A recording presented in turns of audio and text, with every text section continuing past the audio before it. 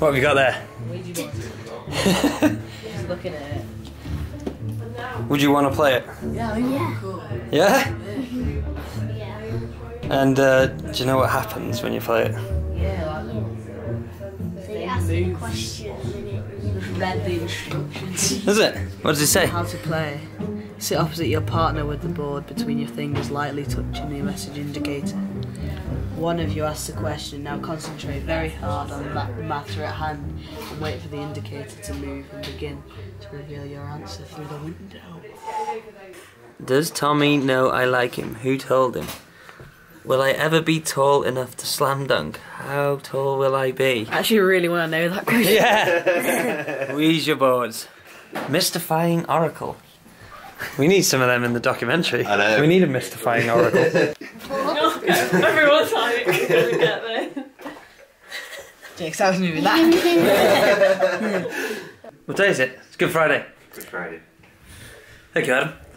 It's Good Friday, and we're back on set, and I've got my C100 at my Shogun, and lots of bits.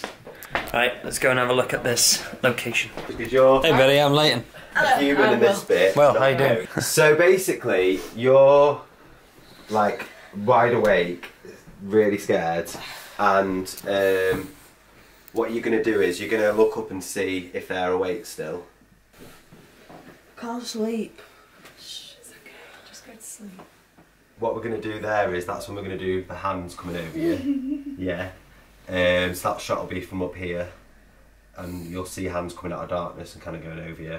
And then what I'd like to do is, Leighton, I don't know how, but I'd like it to, when he opens his eyes, the hands to disappear, but... Yeah, well, maybe we could jump cut it. Yeah. But try and get it as close to the previous shot as possible. Yeah. So maybe we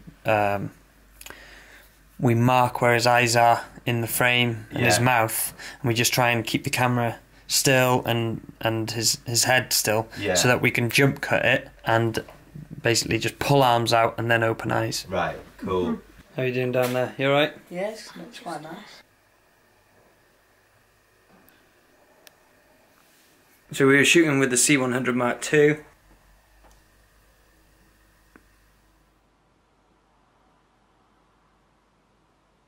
Shooting in C-Log and monitoring with the Atmos Shogun, as ever. And close your eyes.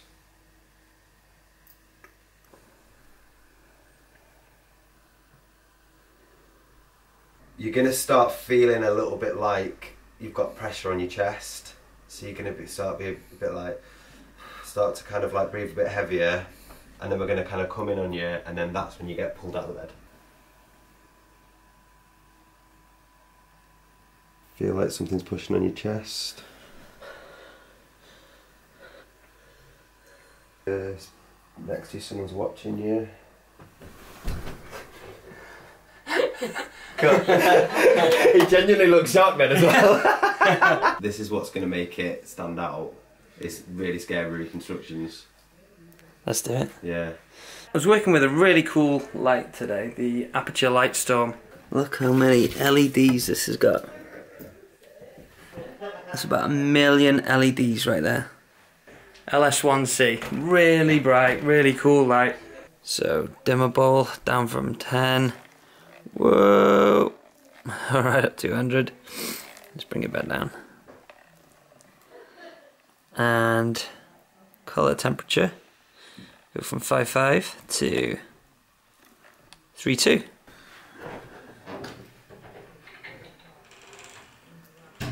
And we are flagging it off with my Westcott fast flag. And when we started, it was daylight, so we had to bin bag the windows. Right, now we've got to light this room. Okay. It's daylight outside, so we've bin bagged the windows. Badly. Filmmaking 101. Loads of light leaks there. Get back to work.